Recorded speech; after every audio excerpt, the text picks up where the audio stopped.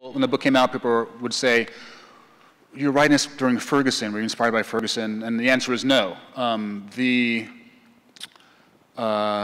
It may be news to some people that we have a terrible police brutality problem. You know, it's not news to me. And it's been in my life.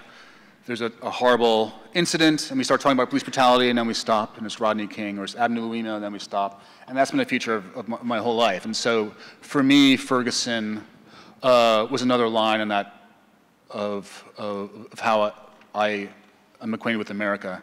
However, the book came out in August of 2016, and then my sense of the book changed when we elected Donald Trump, because I've been writing sort of abstractly about white supremacy, and then we elected a white supremacist president.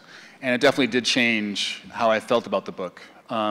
Whereas writing about slave patrollers and the language that former slaves would talk about when they were stopped by slave patrollers, it was the same language I've used when I've been stopped by police and interrogated.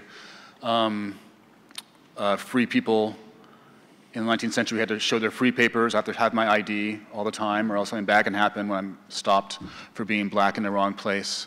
So I was, thinking of that when I was writing the book, and those parallels were natural. I didn't have to, and I don't think I hit people over the head. I think they're sort of there in the text. But definitely, in terms of how my outlook has changed on America in the book, Donald Trump has changed my acquaintance with some things I was writing about, and I started reading different parts of the book that I think speak to where we are now. But